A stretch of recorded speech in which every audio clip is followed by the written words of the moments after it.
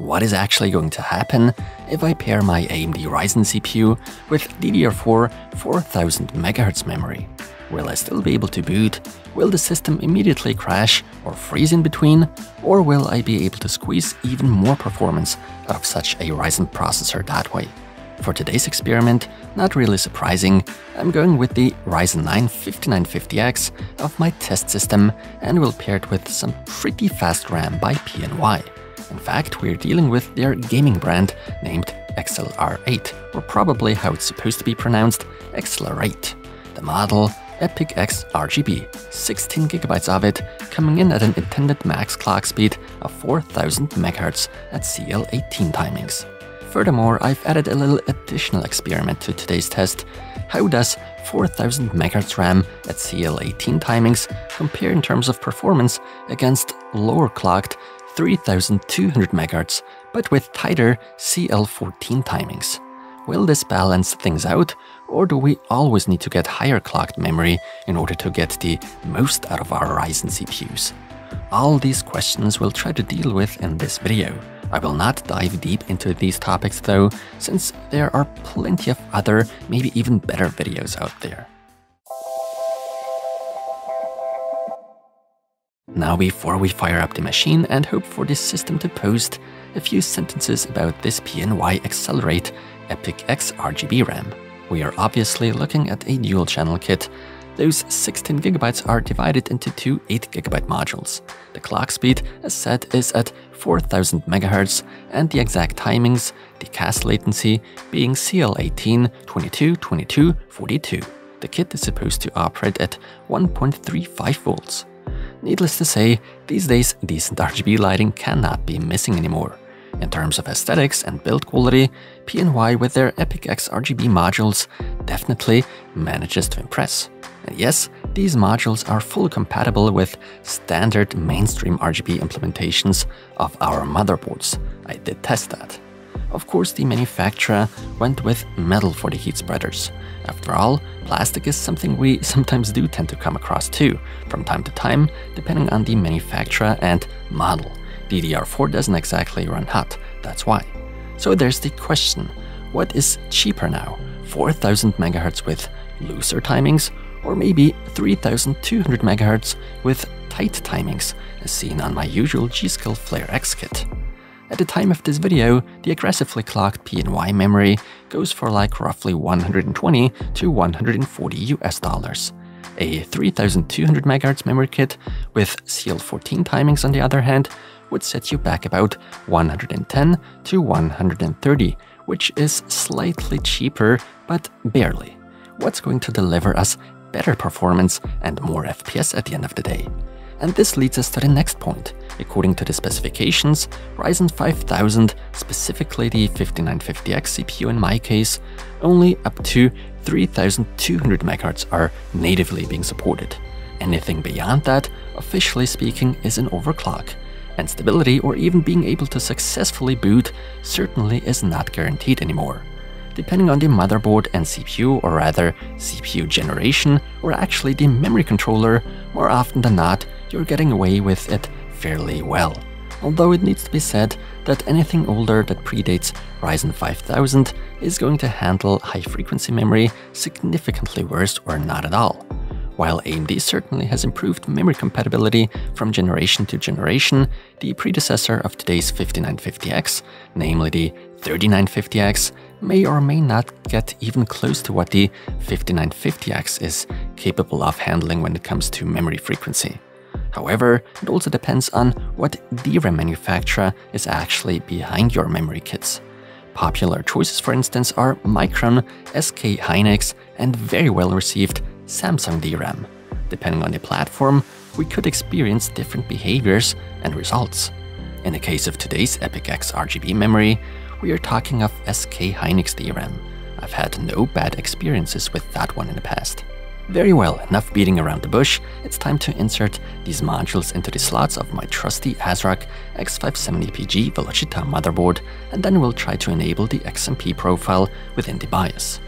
Not really surprising, the very first boot up goes without any issues, since the clock speed automatically gets set to the lowest 2133 MHz to start with. So now it's about time to load the XMP profile. The voltage is also automatically set. All we need to do now is to save these settings and hope. What do you think? Will my Ryzen platform be able to handle the RAM on the very first try? The answer is yes, it can handle it. Quite frankly, I personally had a feeling it wasn't going to work. Luckily for me, I was totally wrong. The 4000 MHz have been successfully applied, and same goes for the timings. However, we should probably not rejoice too early, because booting successfully into the BIOS doesn't necessarily mean the memory kit with these aggressive settings is going to run fully stable in Windows under all kinds of loads, such as rendering or gaming. I will not drag this out for you any longer though. Let me tell you, it works. Stable. I've run a whole bunch of different stress tests as well as normal benchmarks. Nothing ever crashed or froze. It's all running as intended. But what about performance? I will put today's PNY XLR8 RAM up against my fastest kit I own, namely the G.Skill Flare X at 3200 MHz with timings of CL14. For a bit of a reference, I've additionally also added my G.Skill memory downclocked to only a mere 2666 MHz at CL16 timings to the list. After all, these happen to be the specs most tend to go when wanting to save money on the RAM, at least that's what I've heard. Now here are the benchmarks, albeit not a whole lot of them. Enjoy!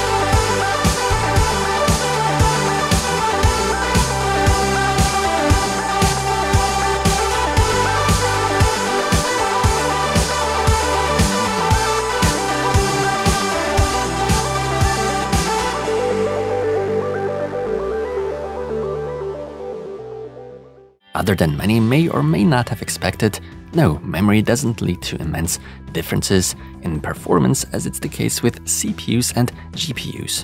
While there certainly are a few scenarios where that would be the case, I obviously couldn't test everything today. But generally speaking, the results with different RAM mostly are negligible.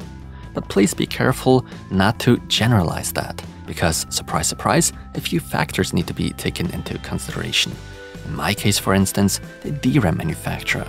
Coming from my experience, I couldn't help but notice Ryzen loves good Samsung DRAM, and that's what comes into play with that G.Skill Flare X kit. This is also a reason why those 2666 MHz at CL16 timings still performed fairly well. Nonetheless, I would like to point out a few small performance differences. When rendering the clock speed when going along with normal decent timings, there's not really a noticeable impact, but it surely needs to be said that a lower memory clock along with looser timings does affect the single-core performance. This in turn affects certain game titles depending on their focus on single-core performance in-game. Most of the time, the average frame rate barely is affected, plus minus a few FPS more or less when paired with an RTX 3090 graphics card isn't really that big of a deal. It's a whole lot more common to find the minimum FPS. Of course, that also greatly differs from game to game. Still, we start seeing a pattern, and such can also be witnessed with tight timings. While not really a big deal, the G.Skill memory with only 3200 MHz manages to slightly come out on top of those crazy 4000 MHz that PNY RAM is offering, all thanks to CL14. Nevertheless, I'm impressed by how much a raw clock speed of 4000 MHz is capable of catching up. Today's PNY XLR8 EPIC X RGB RAM certainly is a great performer, no doubts. But we also have proof it's not always the memory frequency that matters. In theory, I'd now have to dive into another topic, that is the FCLK ratio, but that would go beyond the scope of today's video. Still, I hope you enjoyed this slightly different one by me. With that being said, thanks a lot for watching, and until next time.